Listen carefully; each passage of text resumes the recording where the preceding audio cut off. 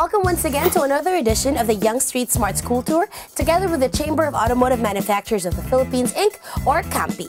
Let's check out our featured school for this week.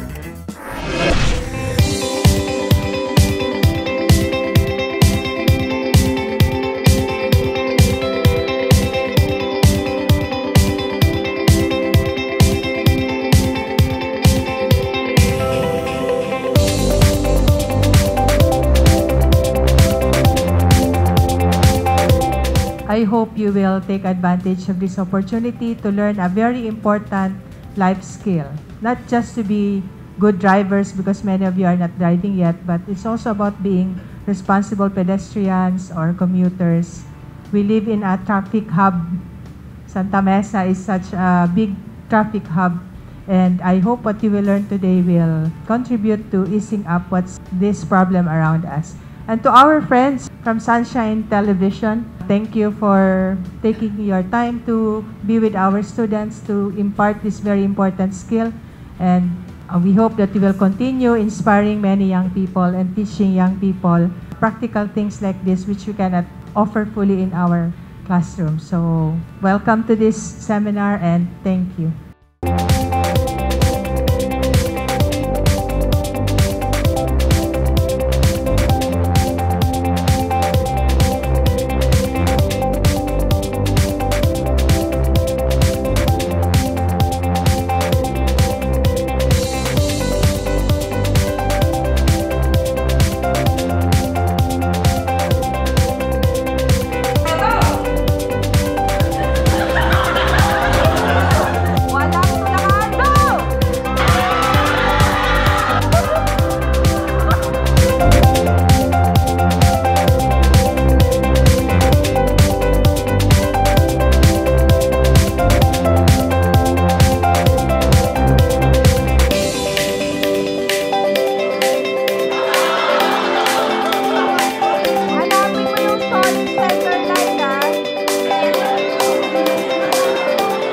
The seminar today was very informative, and at the same time it was very entertaining, and it gave us different fun games in order to learn the different types of safety measures as well as awareness about drunk driving. Maraming naturo sa amin na hindi namin makikita saan man, in a way na mas maiintindihan namin at mai-instill siya sa utak namin, unlike sa others na super plain and bland lang ng pagka-explain. Unlike here na it's very enjoyable and there's no dull moment in our seminar. I think that today's seminar was very fun and very educational because we learned a lot of things that we didn't really expect to learn, like the right hand and about the lines. I really didn't know what the use of those were until today.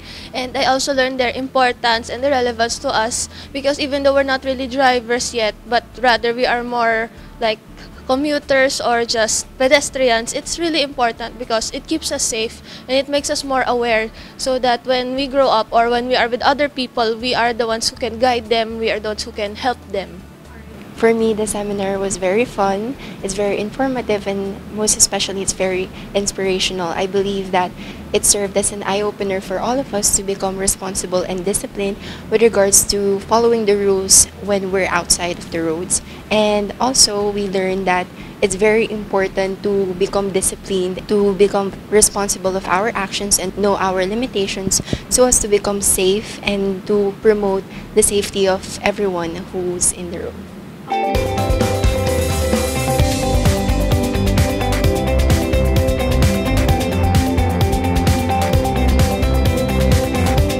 I would share it to my family because, of course, I would want to keep them safe so that it would also spread to other people that I know who drinks and also drives.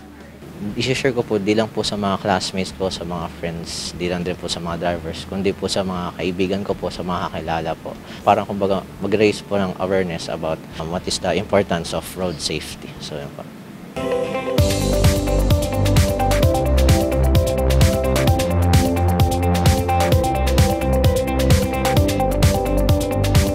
My advice would be, I guess it's better not to go too fast. It's all right to be slow at first, but it's also best to know all the rules and to be able to follow them properly. It's not important that you are the fastest or the best or you're the one who looks the coolest on the road. It's what matters is that you are the safest and the person who cares the most, because on the road, it's not just your life at risk, it is also the lives of others that you are putting at risk when you do not follow the rules. So, to the organizers, thank you for conducting this seminar.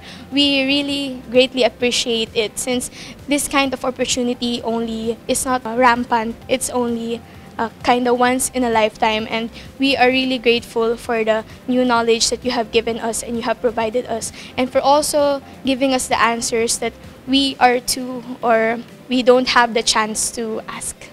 For the organizers, we are very grateful for your presence and for your time and effort in being with us today, and for imparting knowledge that are very significant for our well-being. And may you continue to become an inspiration to others in establishing or in promoting the different safety measures when you're in the road.